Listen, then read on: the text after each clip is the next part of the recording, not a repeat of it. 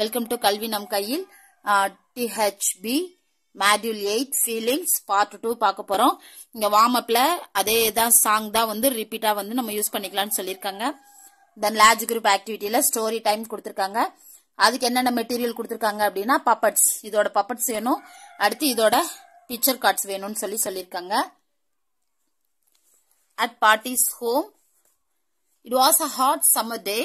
Midila and Mughil rode on bicycle to Tata's farm. So, அது ஒரு நல்ல கோடைகால வெயில் நாள். Midila and Mughil வந்து அவங்க தாத்தாவோட தோட்டத்துக்கு சைக்கிள்ல போறாங்க. They were happy to go there. அவங்க அங்க போறதுக்கு ரொம்ப சந்தோஷமா போறாங்க. சந்தோஷமா இருக்காங்க. இப்போ நம்ம பசங்க கிட்ட என்ன கேட்கணும்? How was the day? இல்லனா what was the weather like? அந்த டே எப்படிப்பட்ட நாள் இல்ல அந்த அன்னைக்கு என்ன வெதர் இருந்துச்சு அப்படின்னு சொல்லி நம்ம கேட்கணும். Accept students responses. பசங்க வந்து பதில் சொல்லுவாங்க. சோ நம்ம அதை அக்செப்ட் பண்ணிட்டு அதுக்கப்புறம் நம்ம என்ன சொல்லணும்னா the day was hot the day was hot அப்படின்னு சொல்லி நம்ம சொல்லணும். then how did Midila and Mughil feel? அவங்க எப்படி ஃபீல் பண்ணாங்கன்னு கேட்கணும். Accept students responses. பசங்க கண்டிப்பா ஆன்சர் பண்ணுவாங்க. அதுக்கப்புறம் நம்ம சொல்லணும் oh yes they were excited. அவங்க பசங்க வந்து கண்டிப்பா ஹாப்பின்னு சொல்லிடுவாங்க. சோ நம்ம வந்து they were excited சொல்றோம். சோ excited means happy அப்படிங்கறத வந்து நம்ம வந்து சொல்லணும் அப்படின்னு சொல்லிருக்காங்க. then Midila was surprised to see peacocks and parrots. so peacock parrot எல்லாம் பார்த்தோம்னா Midila வந்து ரொம்ப ஹாப்பி ஆயிடுறாங்க. she shouted oh wow. So அந்த மாதிரி வந்து Midila வந்து சத்தமா வந்து சொல்றாங்க. Mughil was surprised too. முகிலும் வந்து ரொம்ப சர்ப்ரைஸ்ட் ஆயிட்டான். அவனும் ரொம்ப ஆச்சரியப்பட்டான் அப்படின்னு அர்த்தம். Our students, how did Midila feel on seeing peacocks and parrots? So Midila வந்து பீகாக்கையும் பேரட்டையும் பார்க்கக்குள்ள எப்படி ஃபீல் பண்ணாங்க? Accept students responses and say she was surprised. So அவங்க ரொம்ப ஆச்சரியப்பட்டாங்க பசங்க சொல்லுவாங்க. சோ நம்ம வந்து அதை இங்கிலீஷ்ல சொல்லணும். On seeing the peacock, Midila hit Mughil's bicycle. அதை பார்த்துட்டு இருக்கும் போதே Midila தெரியாம என்ன பண்ணிட்டாங்க அப்படின்னா முகிலோட பைசைக்கிள் வந்து இடிச்சிட்டாங்க. He fell off his bicycle. So முகில் வந்து பைசைக்கிள் வந்து கீழே விழுந்துட்டான். He was angry. ரொம்ப கோவமாயிட்டான். He started crying. அவன் அழ ஆரம்பிச்சிட்டான். Ask how did Mughil react when he fell down? கீழே விழுந்த உடனே முகில் எந்த மாதிரி ரியாக்ட் பண்றான்? Accept students responses, say he was angry. So கீழே விழுந்தோன்னா வந்து கோபமாயிட்டான் அப்படின்றத நம்ம பசங்க சொன்னதுக்கு அப்புறம் சொல்லணும். Midila was shocked. Midila வந்து ஷாக் ஆயிட்டாங்க, பயந்துட்டாங்க. As students, was Midila happy when her brother fell off his bicycle? இப்ப பசங்க கிட்ட கேட்கணும். Midila அவங்க தம்பி கீழே சைக்கிள்ல இருந்து கீழே விழுந்தோன்னா சந்தோஷப்பட்டாங்களா அப்படின்னு சொல்லி கேட்கணும். Accept students responses, say no, she was shocked. So அவங்க வந்து சந்தோஷப்படல, ஷாக் ஆனாங்க. Then she calmed him. அதாவது அவங்க வந்து அவனை வந்து அமைதிப்படுத்தினாங்க. Both were thirsty. So அவங்க ரெண்டு பேருமே ரொம்ப தாகமா ஃபீல் பண்ணாங்க. தாத்தா gave them fresh tender coconut and took them home. தாத்தா வந்து அவங்களுக்கு நல்ல ஃப்ரெஷ்ஷான இளநீர் கொடுத்துட்டு அவங்கள வீட்டுக்கு கூட்டிட்டு போறாங்க. Ask why did Tata give them tender coconut water? எதுக்காக அவங்க வந்து இளநீர் தண்ணி வந்து கொடுத்தாங்க அப்படின்னு சொல்லி கேட்கணும். Accept students responses and they were thirsty. So அவங்க அதுக்கப்புறம் நம்ம வந்து அவங்க ரொம்ப தாகமா இருந்தாங்கன்னு சொல்லணும். Then they were hungry. அவங்களுக்கு ரொம்ப பசியா இருந்தது. Party gave them a hot and tasty lunch. சூடா நல்ல டேஸ்டான லஞ்ச் வந்து பாட்டி வந்து கொடுத்தாங்க. Later they played with the pets. அவங்க வந்து அதுக்கப்புறம் இந்த பெட்ஸோட வீட்ல இருக்கிற பெட்ஸோட விளையாடினாங்க. Then they were sleepy and dozed off. அதுக்கப்புறம் அவங்க என்ன பண்ணாங்கன்னா நல்லா டயர்ட் ஆயிட்டாங்க, தூங்க ஆரம்பிச்சிட்டாங்க. தூக்க கலக்கம் ஆயிடுச்சு. சோ அவங்க வந்து என்ன பண்ணிட்டாங்க அப்படின்னா நல்லா தூங்கிட்டாங்க. How did they feel after playing with the pets? அந்த பெட்ஸோட விளையாடினதுக்கு அப்புறம் அவங்க எப்படி ஃபீல் பண்ணாங்க? Expected answer, they were sleepy. So அவங்க அதை வந்து சொல்லியிருப்பாங்க. After narrating the story, ask students about their personal experience.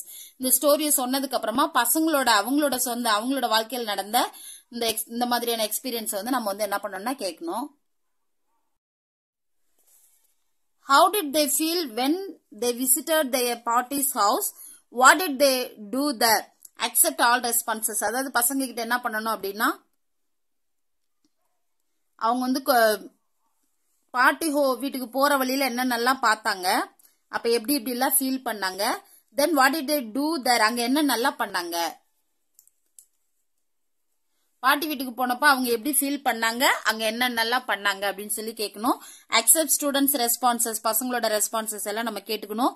ask the students to talk about their stay in their parties or other relatives houses. So அப்ப அவங்களோட relative வீட்டுக்கோ அல்ல அவங்க பாட்டி வீட்டுக்கோ போனா அவங்களுக்கு எந்த மாதிரி இருக்குன்றத வந்து சொல்லணும். let them respond bilingually but say the English words for the ones they say in Tamil. So அவங்க வந்து தமிழ்ல கூட சொல்லலாம். அப்படி அவங்க தமிழ்ல சொல்லும்போது அதுக்குரிய இங்கிலீஷ் வேர்டை நம்ம வந்து என்ன பண்ணணும்னா சொல்லணும்னு சொல்லியிருக்காங்க. then independent activity,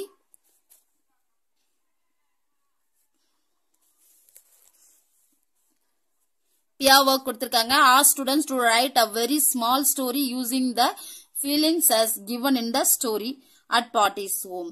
பசங்க கிட்ட என்ன பண்ணணும்னா ஒரு சின்ன ஸ்டோரி மாதிரி அவங்கள வந்து எழுத சொல்லணும்.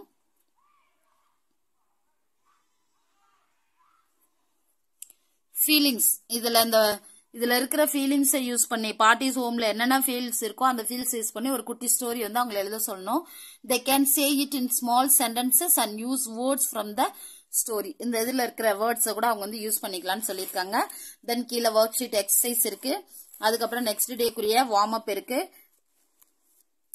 ஸோ அதே கிரீட்டிங்ஸ் தான். அங்க சாங் கேட்டிருந்தாங்க, இங்க வந்து சாண்ட்னு சொல்லியிருக்காங்க, அவ்வளவுதான். ஸோ இப்போ இந்த சாண்ட் ஃபனிக் சாண்ட் வந்து ஃபனிக் சாண்ட் இதை வந்து நம்ம வாசிச்சு காட்டலாம், இல்லைன்னா சாங்கா பாடலாம், நம்மளோட விருப்பம் தான். Shall we play a flute? Oh yes, we shall play a flute. Who can make a tune? Oh yes, we can make a tune. Shall we have some food? Oh yes, we shall have some food. Do you like the food? Oh yes, we like the food. இந்த மாதிரி பசங்களை வந்து நம்ம சொல்ல வைக்கலாம். முடியலன்னா நம்ம பாட்டா பாடாம சும்மா படிச்சு காட்டி பசங்களையும் படிக்க சொல்லிக்கலாம். Then large group activity, introducing long use sound சொல்லிருக்காங்க. In the pond on the bank. So in the pond on the bank. அந்த குளம் கரை அதான். Draw a big circle and say it is a pond. Let students stand in the circle. So ஒரு circle வரைஞ்சு இதுதான் குளம்னு சொல்லி பசங்களை அந்த வந்து வட்டம் பண்ணிக்க சொல்லணும். Say a list of words. இந்த வேர்ட்ஸ் எல்லாம் நம்ம என்ன பண்ணணும்னா சொல்லணும். Tell them to jump inside the circle when they hear the word with long U sound and say the word. எப்போ வந்து அவங்க லாங் யூ சவுண்ட் வேர்டை கேட்குறாங்களோ அந்த வேர்டை சொல்லிட்டே வந்து அந்த சர்க்கிள்க்கு உள்ள வந்து ஜம்ப் பண்ணணும்னு சொல்லியிருக்காங்க. when they hear other sounds they will jump out of the circle. அவங்க வந்து அதை தவிர வேற ஏதாவது வேர்டு கேட்டாங்கன்னா அவங்க வந்து வெளியில வந்துடணும், வெளியில குதிக்கணும் அப்படின்னு சொல்லியிருக்காங்க. then large group activity, practicing the long and short oo sounds. So long oo, short oo. Let us say the words. இந்த picture cards எல்லாம் வேணும்னு சொல்லியிருக்காங்க. Let us say the words activity. Make word slider using a chart like the picture given here. So எப்பயும் கொடுத்துற மாதிரி இந்த word slider வந்து நம்ம வந்து உருவாக்கிக்கணும்னு சொல்லியிருக்காங்க. You can use some of the sliders given in the English language kit box. அதுல இருக்கும் English language kit பாக்ஸ்ல இருக்கிறத கூட நம்ம எடுத்து யூஸ் பண்ணிக்கலாம்னு சொல்லியிருக்காங்க. Ask students to sit in a semicircle, write the word tub on the board. So பசங்களை ஒரு அரைவட்ட வடிவத்துல உட்கார வச்சுட்டு tub அப்படிங்கிற வேர்டை வந்து நம்ம போர்டில் எழுதுறோம். Ask students to read aloud. பசங்களை வந்து இதை சத்தமா வாசிக்க சொல்லணும். Once they have read, clap and now write tube next to the word dub. So டப்புக்கு அடுத்து டியூப் அப்படின்னு நம்ம எழுதணும். Now ask them to read it. If someone could read, make the class repeat. நம்ம டியூப்னு எழுதுனது யாராவது ரீட் பண்ணிட்டாங்கன்னா நம்ம வந்து பசங்களை திரும்ப சொல்லலாம். If not, say this is tub, that is tube. So டப்புக்கும் டியூபுக்கும் வேரியேட் பண்ணி நம்ம சொல்லணும்னு சொல்லியிருக்காங்க. Make the class repeat. மற்ற பசங்க அதை வந்து திரும்ப சொல்லணும்னு சொல்லியிருக்காங்க. Practice the same with cut, cute, cub, tube. So இது என்ன அப்படின்னா வேற ஒன்றும் இல்லை. நார்மலா எந்த ஒரு வேர்டு வந்தாலும் இங்க வந்து ஆஸ் சவுண்ட் தான் நம்ம சொல்லுவோம். ஃபைனல் பொசிஷன்ல ஈ வந்துச்சு அப்படின்னா ஃபைனலாவோ இல்ல அதுக்கு முன்னாடியாவோ இப்ப எஸ் இல்ல இஎஸ் அந்த மாதிரி வந்துச்சுன்னா இந்த ஈ வந்து சைலண்ட் ஆயிடும். சோ எப்படி சைலண்ட் ஆகும்போது இப்ப லாங் ஏ லாங் ஐ எல்லாம் நம்ம பார்த்திருப்போம், லாங் ஓ பார்த்திருப்போம். எல்லாத்துக்குமே இந்த ஃபைனல் பொசிஷன்ல ஈ இருந்தான்னு சொல்லியிருப்போம். இங்கேயும் அதே தான். சோ ஃபைனல் பொசிஷன்ல ஈ இருக்கிறதுனால இது எல்லாமே வந்து யூவோட லாங் சவுண்ட் என்ன அப்படின்னா யூ தான். சோ அதை தான் வந்து நம்ம வந்து இங்க வந்து சொல்லி தர போறோம். Use the word slider and read the words. Practice it with students and let the class repeat it. So the பசங்களை வச்சு practice பண்ணி மத்த பசங்களை வந்து சொல்லணும்னு சொல்லிருக்காங்க. Note words like இந்த மாதிரி words வந்து நம்ம என்ன பண்ணிருக்கோம்னா எழுதிருக்கணும்.